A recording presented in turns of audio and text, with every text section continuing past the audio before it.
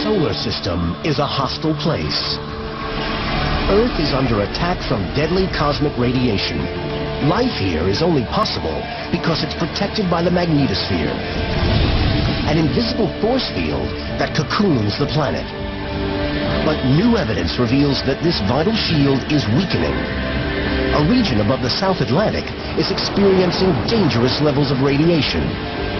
Is Earth losing its magnetic shield? It's not a matter of if the Earth's magnetic field would disappear someday, it's a matter of when. And what will happen to life if it does?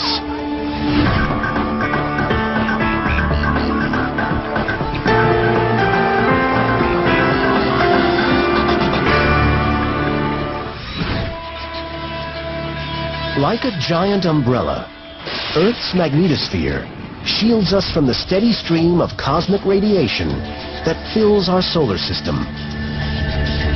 Exposure to this is deadly.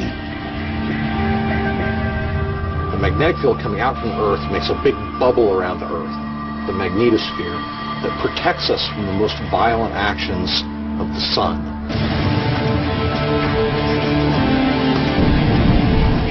Many of the charged particles in the solar wind have enough energy so that they would represent a hazard to human beings if they made direct contact with the surface environment.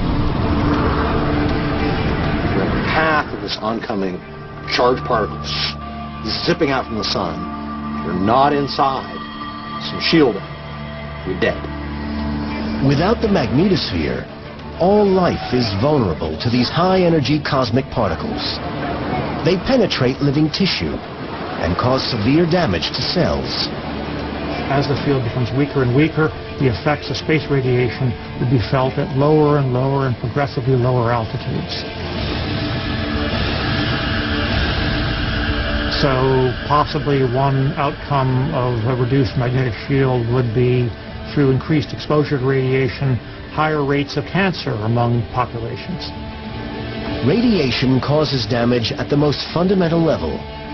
It mutates the blueprint of all life, DNA.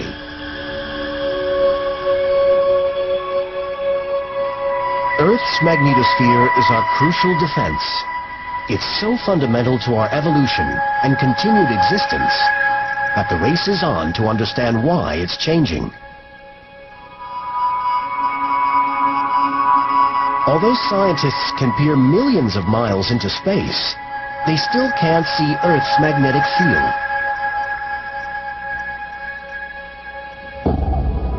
NASA scientist Dr. Mario Acuna's simple demonstration helps us to visualize its basic structure. We can use a real bar magnet to visualize what the magnetic field of the Earth may look like.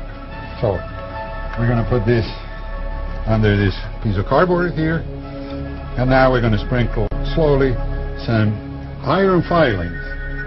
In school we all play with iron filings, and we sprinkle them on a bar magnet, and we see these lines that form that go from the north to the south. And that, in effect, basically describes the rough geometry of the Earth's magnetic field. So just as iron filings arrange themselves around the north and south poles of a bar magnet, the Earth's magnetic field spurts out like a fountain at the magnetic south pole. It encircles the entire planet and streams back down into the Earth at the magnetic north pole.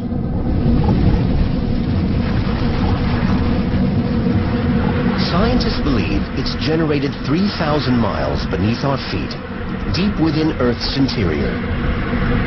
From here, it throws out a vast magnetic cocoon that envelops the entire planet. This blocks out the solar wind, a constant barrage of superheated charged particles streaming from the sun at up to 1,000,000 miles per hour.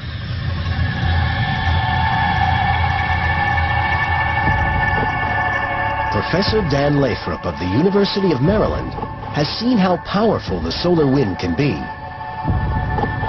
Solar wind comes in and hits the bow shock on the magnetosphere, and tends to just go around them, right? The whole thing's shaped kind of like a big tadpole.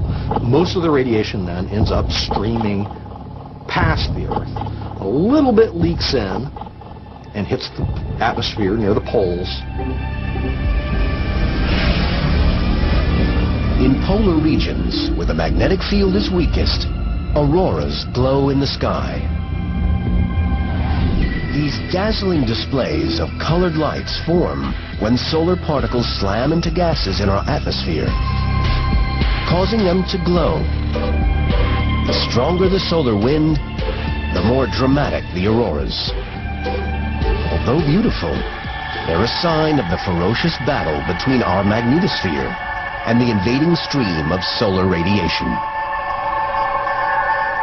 No magnetic field. Face on radiation.